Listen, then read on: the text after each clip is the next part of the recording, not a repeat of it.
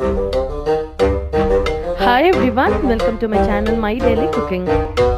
இன்னைக்கு இந்த வீடியோல ரொம்ப ஆரோக்கியமான அதே சமயம் நிறைய ஃபாஸ்டிங்லலாம் நம்ம முடிக்கக்கூடியதான பனானா ஸ்டெம் சாலட், அதாவது வாழைத்தண்டு சாலட் வந்து எப்படி பண்றதுன்னு பார்க்கலாம். இது பொதுவா இந்த சாலட் எங்க பண்ணுவாங்க அப்படின்னு பார்த்தீங்கன்னா, சஷ்டி விரதம் இருந்து முடிஞ்ச உடனே நமக்கு வந்து தண்டு விரதம் முடிச்சு தான் அந்த விரதத்தை முடிப்போம். ஸோ அந்த மாதிரி நேரங்களில் கண்டிப்பாக எல்லா கோவில்கள்லேயும் இந்த மாதிரி சாலடை செஞ்சு தான் விரதத்தை முடிப்பாங்க. ஸோ நீங்கள் இன்கேஸ் சஷ்டி விரதம் இருக்கீங்க அப்படின்னா இந்த சாலடை செஞ்சு தான் உங்களோட விரதத்தை நீங்கள் முடிக்கணும். இதில் வந்து பார்த்தீங்கன்னா குறிப்பிட்ட அளவுங்கிறது எதுவுமே கிடையாது. உங்களுக்கு எது எது பிடிச்சிருக்கோ அதுக்கு ஏற்ற மாதிரி நீங்கள் கூட்டவோ குறையவோ செய்யலாம். இதோட பேசிக் பார்த்தீங்கன்னா இதில் வந்து 6 சுவையும் இருக்கணும். உப்பு, புளிப்பு, இனிப்பு, காரம்னு எல்லாமே இதில் கலந்துருக்கணும். ஸோ அந்த மாதிரி இந்த சாலடு நம்ம ரெடி பண்ணிக்கலாம். ஃபஸ்ட்டு வந்து தண்டு சாலடுங்கிறப்போ நான் வந்து 1 கப் அளவுக்கு வாழைத்தண்டு எடுத்து அதை இந்த மாதிரி கட் பண்ணியிருக்கேன். இன்ஃபேக்ட் இதில் இருக்க எல்லாமே வந்து ஓரளவுக்கு பொடியாகவே நறுக்கி வச்சுருக்கேன்.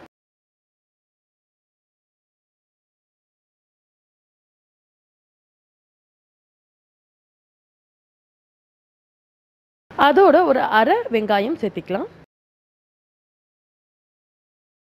இதோட ஒரு தக்காளி இதுக்கு புளிப்பு சுவை கொடுக்கும். அதோட காரத்துக்காக 3 பச்சை மிளகாயை பொடியாக நறுக்கியிருக்கேன், அதையும் சேர்த்திக்கிறேன். அதோட கொஞ்சமாக கொத்தமல்லி தழைகளையும் சேர்த்திக்கிறேன்.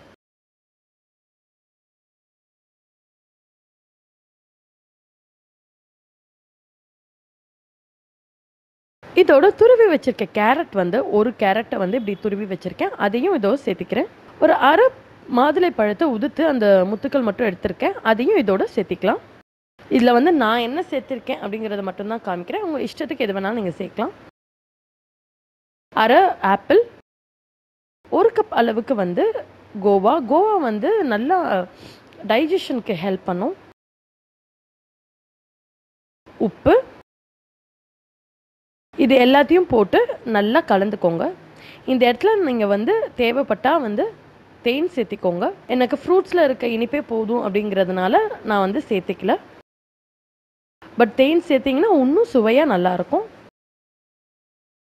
இப்போ எல்லா இன்க்ரீடியண்ட்டும் ஒன்றோட ஒன்று மிக்ஸ் ஆகிற வரைக்கும் சாட்டே பண்ணிக்கலாம். ஸோ உப்பு வந்து உங்களுக்கு எல்லாத்துலேயும் பரவணும், அவ்வளோதான். உப்பு, காரம், புளிப்பு எல்லாம் உங்களுக்கு ஈக்குவலாக பரவி வரணும். இதையெல்லாம் நல்லா கலந்ததுக்கப்புறம் 1 கப் அளவுக்கு நல்லா கெட்டி தயிர்.